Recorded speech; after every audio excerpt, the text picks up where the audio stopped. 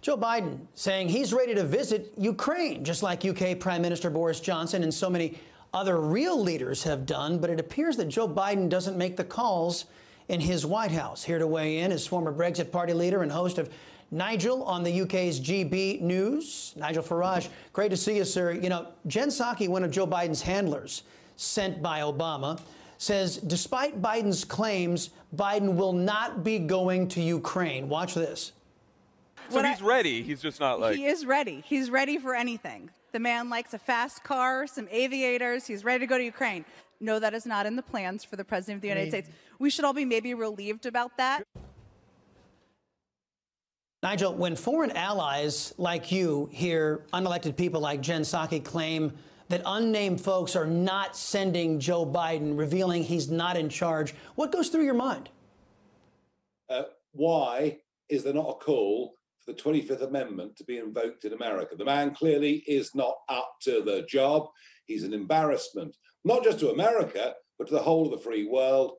The truth of it is, a real leader would have gone not just to Brussels, to NATO on the first week of this war. He would have gone, or she would have gone, to Ukraine, and the really brave leader would have gone to Moscow. Would have gone to Moscow and said, we as America want to negotiate a peace.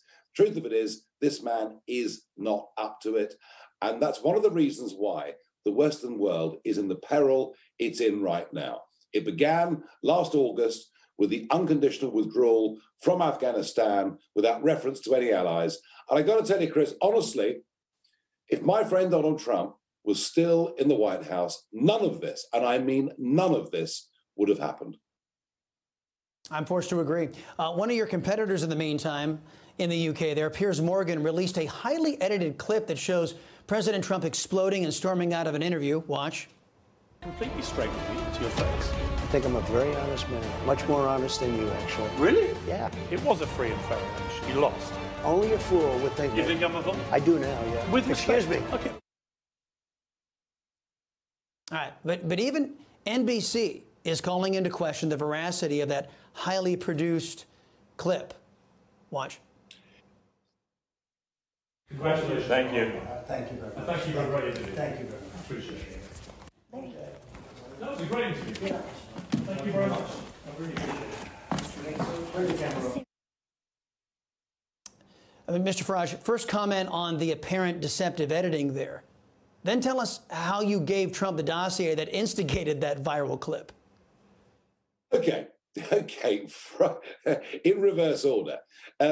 What we saw there, and the claim that has appeared on the front page of newspapers here in the United Kingdom, is that Donald Trump stormed out of the interview. It is fake news. Fake news. And that audio that you played proves it. The interview was over. Piers Morgan, whatever you think of him, said, thank you, that was a great interview. Trump says, yeah. And then he gets up to go and says, okay, guys, turn the cameras off. That is deception. That is fake news. That is dishonesty in journalism at a level I don't think I've ever seen in my life. He has stitched up Donald Trump. But you know something? It's no surprise to me, and I'll tell you why. 2 weeks ago tonight, I was at Mar-a-Lago. I went to meet Trump, to have a chat, have dinner. You know, it was a social visit. But I did, knowing that Piers Morgan had this new Fox Nation show coming up, I did give Trump just a simple little 2 or 3 page dossier of all the things he'd said and written about Trump over the course of the last year or so. Now, look, Donald Trump's a busy man. He hasn't got time to read what Piers Morgan writes in the British Daily Mail. And Morgan, who for 15 years has said, look, I'm a friend of Trump's, I've got the best access of anybody in the world to Trump, actually was stabbing him in the back. And I wanted President Trump to know the truth. And that is what precipitated the bad blood. That is what led to the row. And that is what led to Morgan basically falsifying the truth at the end of this interview. I think the whole thing is disgusting. And I got to tell you, there'll be people at your competitors tonight at Fox News, and they will be sucking their teeth. They'll be asking themselves, how on earth can we, as a station who, on the whole, and big station, on the whole, have backed Trump, how can we have in our midst a man who is prepared to lie to him, stitch him up in public in this way? And I think the truth of it is, this creates, for Rupert Murdoch's media empire, a major, major problem.